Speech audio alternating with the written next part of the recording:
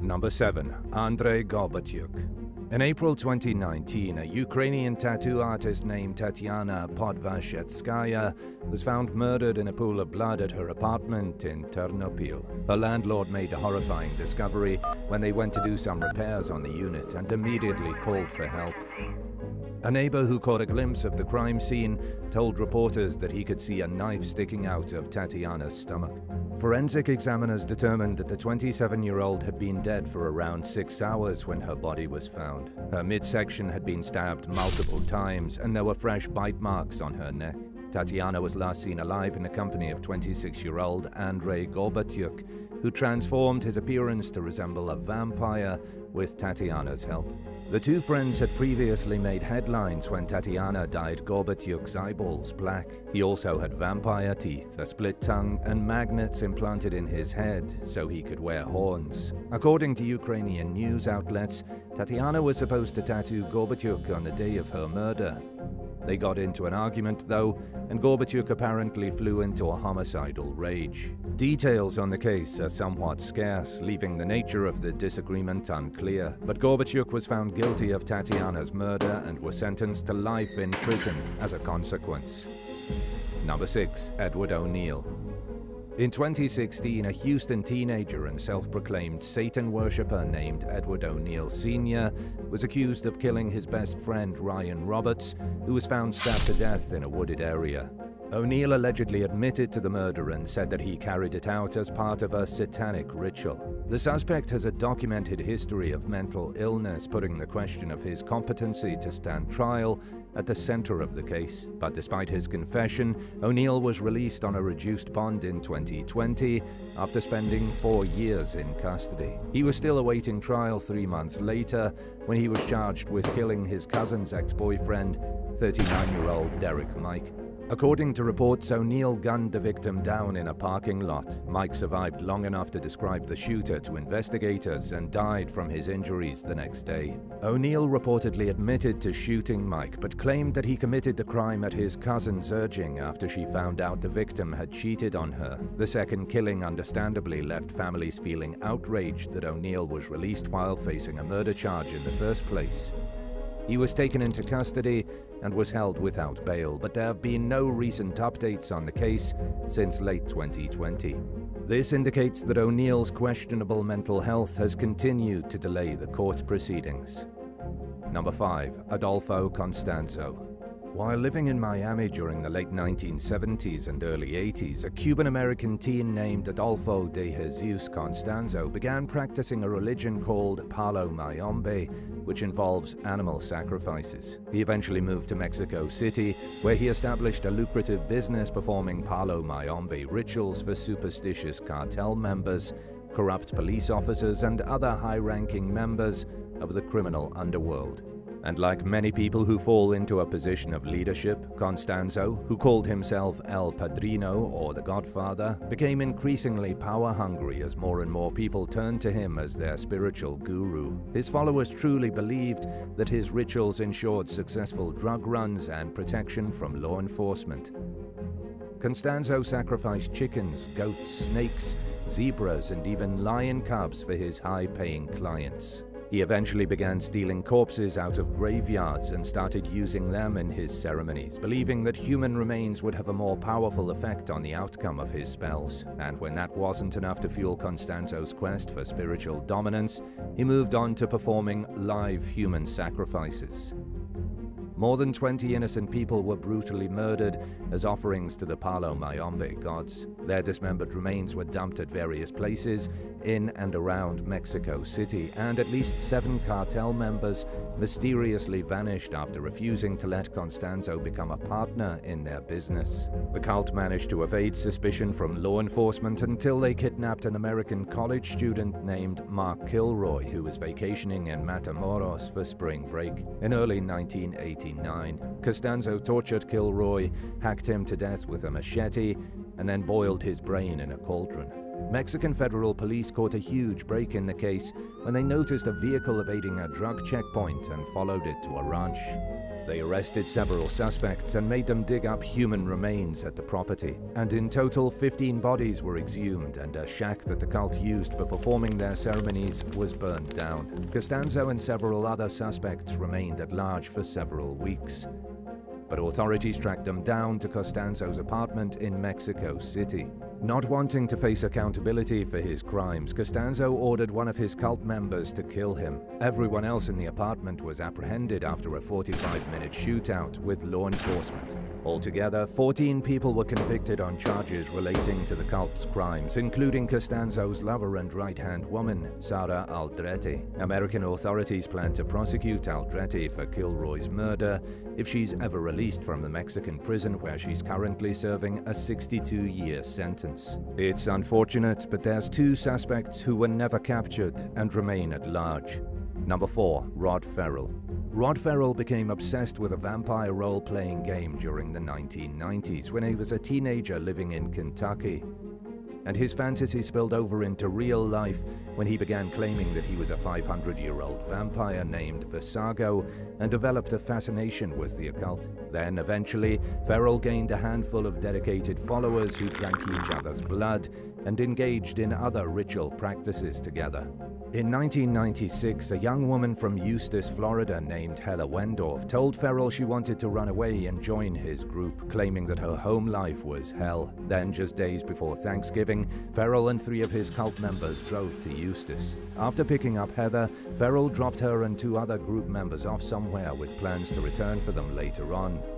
And that's when he returned to Heather's house with fellow group member Howard Scott Anderson and bludgeoned Heather's parents to death with a crowbar. Before fleeing the scene, Ferrell burned his signature V-shaped cult mark into the body of Heather's father, Richard Wendorf. By the time Richard and his wife, Naomi Ruth Queen, were found dead later that evening, the vampire teens were already on the run.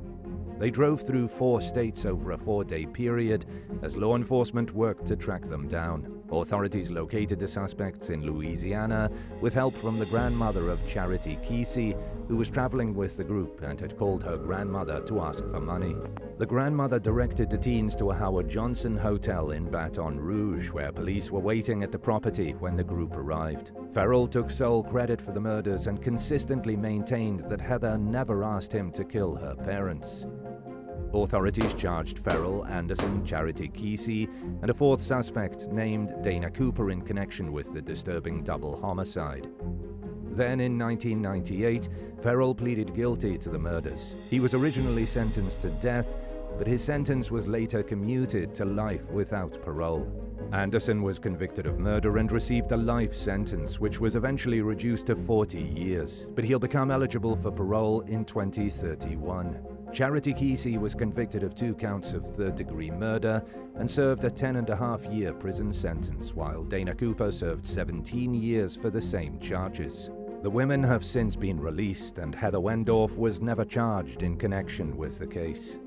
Number 3. Pazuzu Algarad. As a teenager, John Alexander Lawson was given a lot more freedom than most of his peers. He was basically allowed to do whatever he wanted and had the full run of the house he shared with his mother in Clemens, North Carolina. The home became a social hub for deviant adolescents and young adults who latched onto Lawson as a sort of cult leader, despite the fact that he was very obviously mentally ill. Over the years, Lawson developed his own twisted brand of Satanism, which could perhaps best be described as a combination of heavy drug use and drinking, wild orgies, and violent occult rituals, including animal sacrifices. In 2002, he legally changed his name to Pazuzu Algarad as a nod to the Assyrian king of demons, who's mentioned in the Exorcist movie. Algarad only bathed once a year because he believed that washing stripped the body of its natural defenses against illness. Despite this, though, Algarad attracted a dedicated following of young women who practically threw themselves at him whenever the opportunity presented itself. Algarad couldn't have smelled any worse than the interior of his house, which was covered in animal carcasses, mold, broken glass, dirty dishes, bugs, and piles of waste from both humans and pets who regularly relieved themselves on the floor. A lot of the people who hung out at the house immediately noticed the stench before they even reached the front door, but they were apparently willing to fight their gag reflexes in order to hang out with Algarad. He was a big talker, so his friends weren't sure whether to believe him or not when he began claiming that he'd murdered several people. Acting on tips, authorities dug up his yard in 2014 and found the skeletal remains of two missing men named Joshua Frederick Wetzler and Tommy Dean Welsh, who'd both disappeared 6 years earlier. Algarad was arrested on suspicion of murder, but died in custody a year later while awaiting trial. One of his girlfriends, Amber Birch, pleaded guilty to second-degree murder and was sentenced to 30 to 39 years in prison. A third suspect, Crystal Matlock, pleaded guilty to accessory after the fact and received a prison sentence of roughly 3 to 5 years. Algarad's house of horrors was demolished in 2015, while neighbors gathered around and cheered in celebration of its removal. Number 2. Gerald Robinson. A Catholic nun named Sister Margaret Ann Parle was brutally murdered in the chapel of a hospital in Toledo, Ohio in 1980. She was just a day away from her 72nd birthday when someone strangled her and stabbed her at least 31 times. Her stab wounds formed a pattern of an inverted cross, which investigators believed was done either to humiliate her in death or as part of a satanic ritual, or perhaps both. Other clues at the scene hinted at the possibility of a ritualistic killing, but there was little forensic evidence. In the weeks following Parle's murder, police questioned Father Gerald Robinson, the acting chaplain at the hospital where the crime occurred, and the presiding priest at Parle's funeral. Robinson was a pillar of the community, but he seemed strangely unfazed right after Parle's body was discovered. The police chief, a devout Catholic, cut the interview short, much to the dismay of detectives, and Robinson was left alone after that. And around the same time, certain documents allegedly disappeared from the case file. By then, some people already had their suspicions about the priest and a possible cover-up scenario. But the case languished at a standstill until 2003, when a woman dubbed Survivor Doe accused Robinson and others of satanic ritual abuse against her years earlier. Her case was dismissed, though, because it exceeded the time limit for pursuing the crimes she claimed were committed against her. However, it prompted detectives to revisit Parle's murder. Investigators took a detailed look at the evidence, re-interviewed witnesses, and even had Parle's body exhumed. And thanks to new technology and intensive scrutiny, detectives were finally able to connect Robinson to the murder. The priest was arrested in 2004 and he was convicted in 2006. Prosecutors accused Robinson of becoming fed up with Parle's nitpicking and killing her after an argument. A book about satanic practices was found in his home, but it's unclear whether he was actually practicing it or if he staged a crime scene to look like a ritual murder as a way to mislead investigators. In the end, Robinson was sentenced to 15 years to life in prison, where he died from a heart attack in 2014. And now for number 1. But if you want to hear more bizarre and crazy stories, stay tuned after the video for some more content. Number 1. Boris Kondrashin. Back in 2000, a Russian teenager named Boris Kondrashin was sentenced to a psychiatric hospital for killing and dismembering a classmate in a ritualistic murder 2 years earlier. The self-proclaimed vampire had lured the victim to his home, where he injected him with a sedative before cutting his body up with a hacksaw. He then drank his victim's blood from a silver goblet. He also ate part of the victim's liver and preserved the man's heart and one of his eyeballs. Kondrashin told investigators that the devil had told him to commit the murder, and a hit list found by investigators revealed that he had plans to kill more victims. He was confined to an institution after experts for the court concluded that he was too mentally ill to understand the wrongfulness of his actions. 10 years later, though, doctors decided that he'd been restored to sanity and he was released back into society.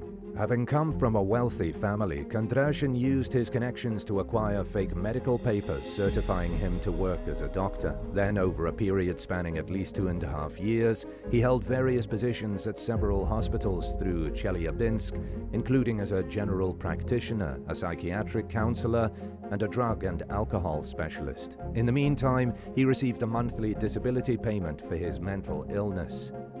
Both his family and the government were unaware that he was posing as a doctor, even after a photo of him appeared on a provider's webpage. A woman who'd been on Kondrashin's hit list was horrified when she crossed paths with him at his workplace. Knowing that Kondrashin only had a high school education, she tried telling the authorities that he wasn't a real doctor, but a deranged killer who'd committed a gruesome murder. His documents seemed so authentic that nobody believed her at first, but locals continued to recognize him, and his fraud was finally exposed in 2019.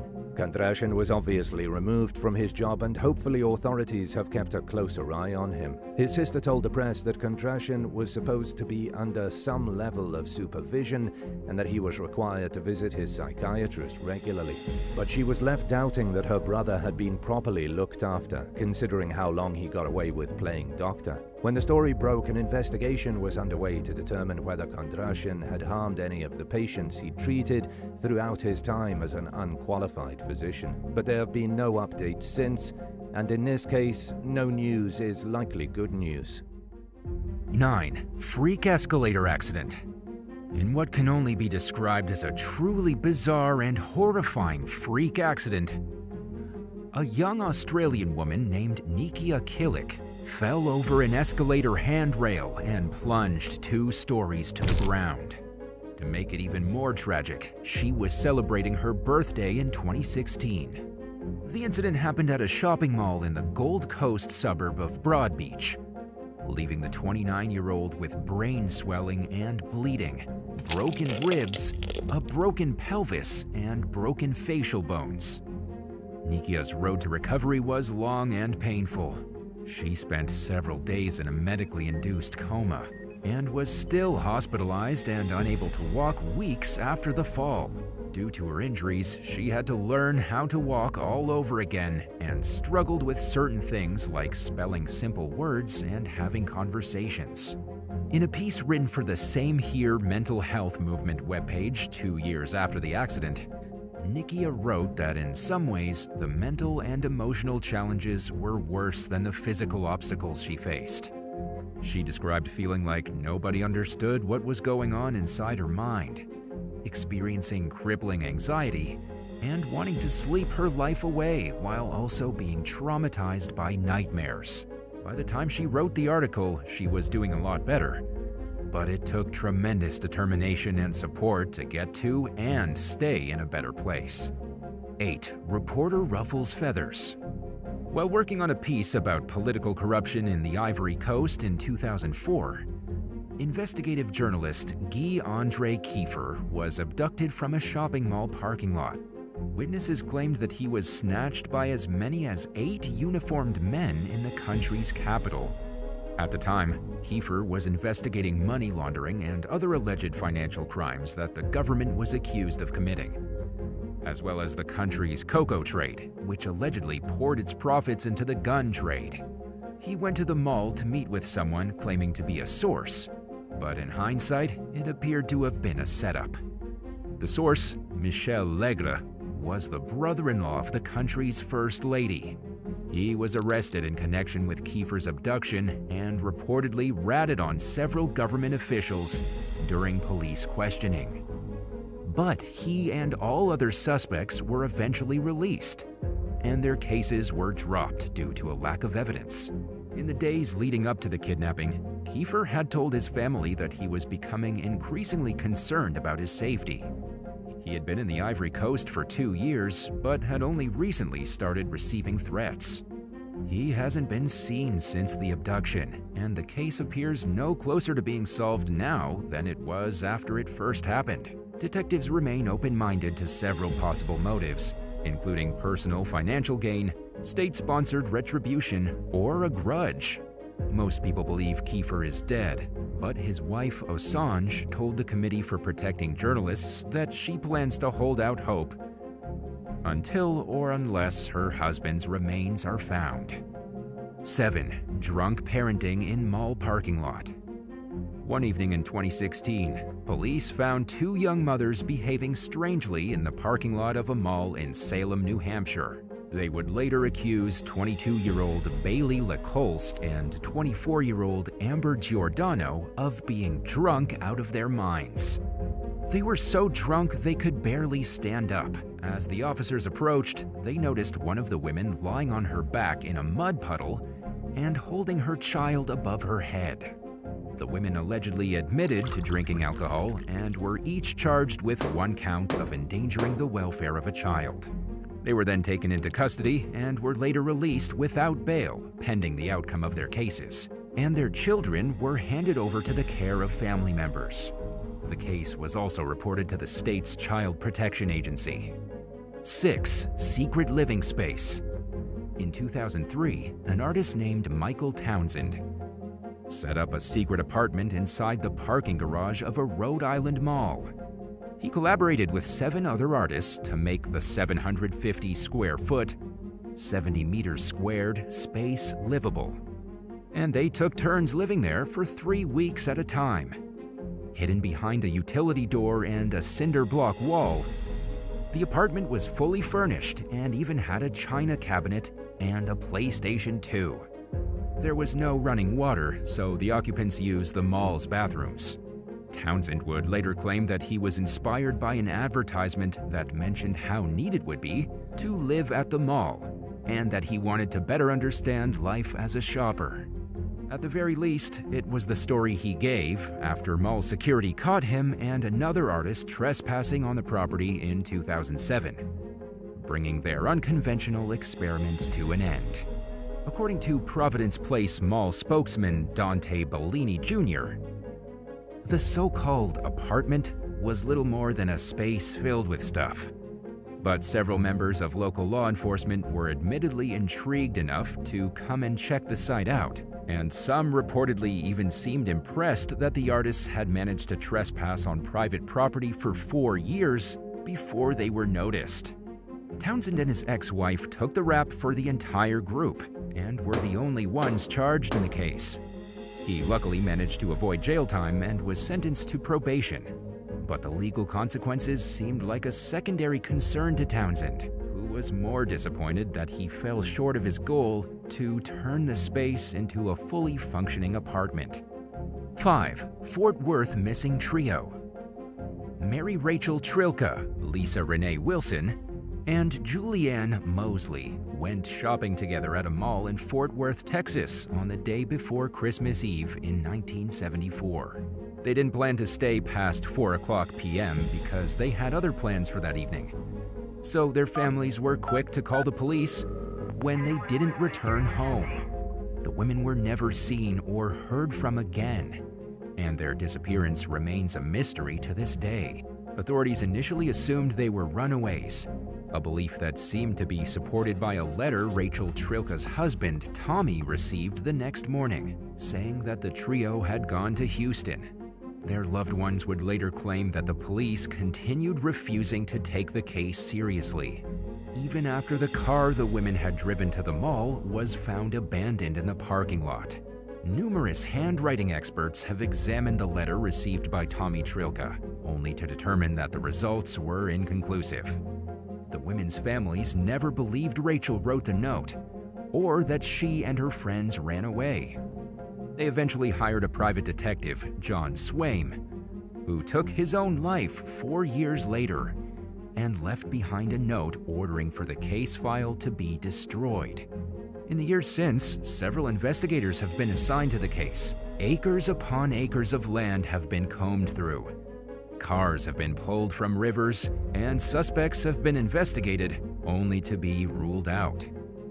Nearly 50 years later, the women's families continue to hold out hope that evidence will be found or someone with key information will finally come forward and help deliver long-awaited answers. 4. Dangerously distracting photo shoot. During a photo shoot outside a Pittsburgh strip mall in 2017, 22-year-old Chelsea Guerra, better known by her modeling name Fox Jane, posed in nothing but thigh-high stockings and stilettos in broad daylight.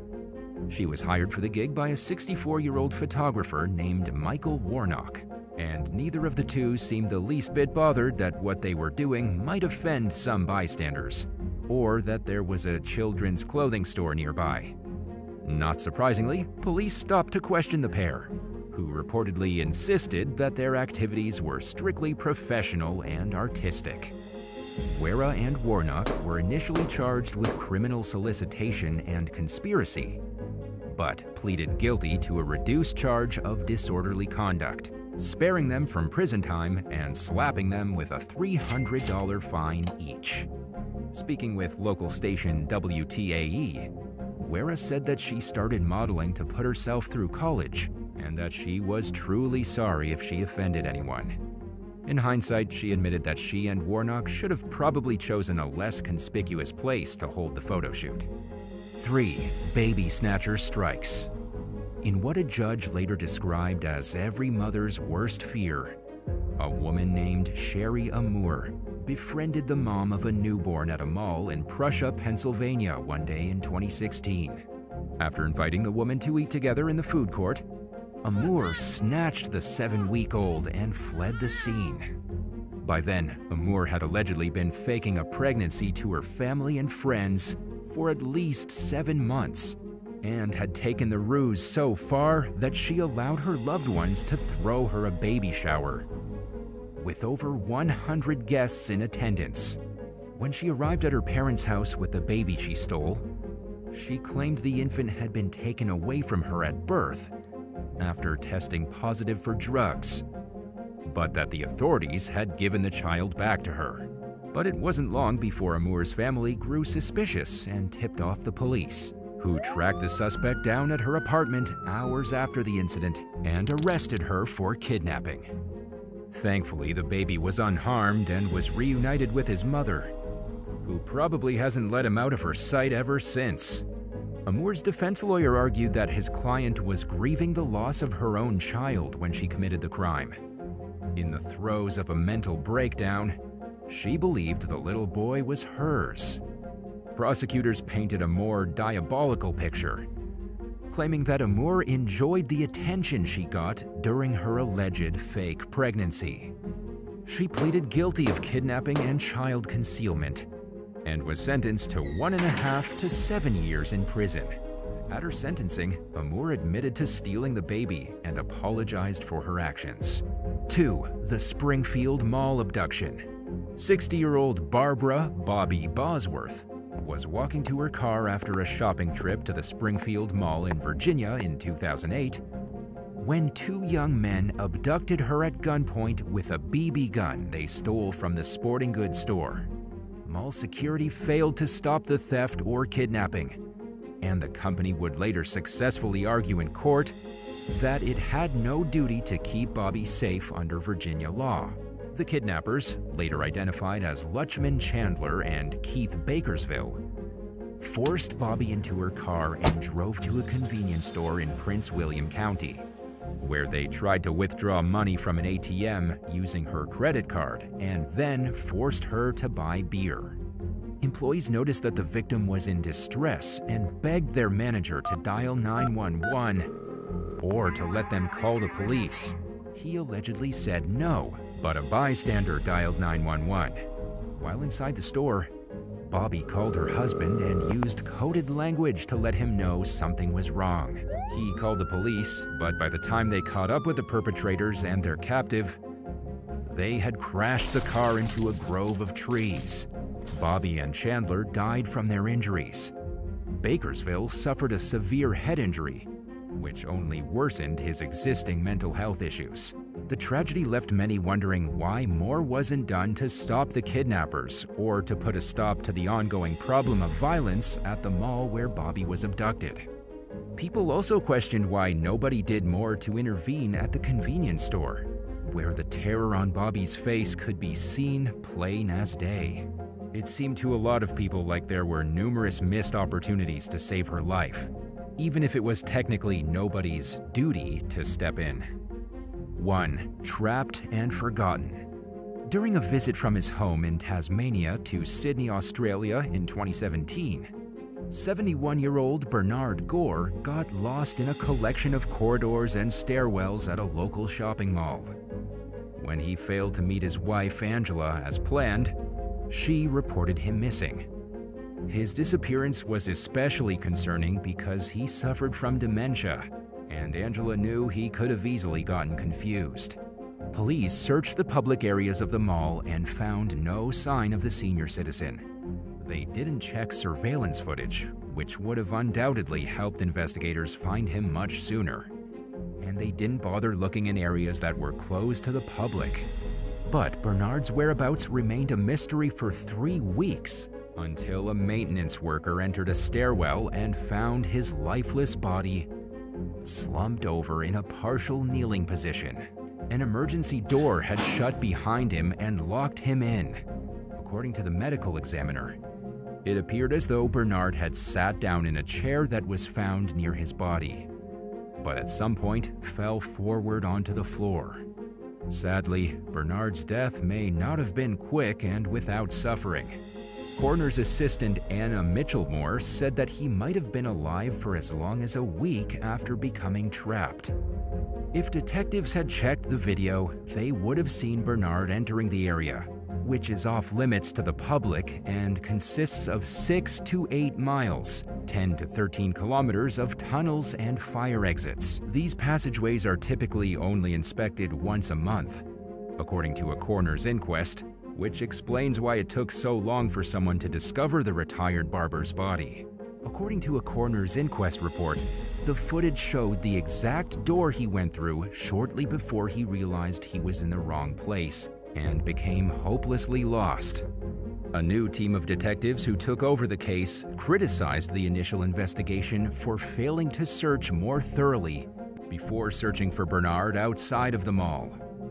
The coroner agreed and officially ruled that the death resulted from inadequate search procedures and ineffective communication. To prevent another needless tragedy from happening, he made numerous recommendations to improve searches for missing persons in New South Wales. Have you ever known someone who got sucked into a cult or adopted a disturbing belief system and became an entirely different person? Tell us in the comments down below. And if you enjoyed this video, be sure to leave a like and subscribe to the channel. Thank you so much for watching, and we'll see you in the next one. Bye.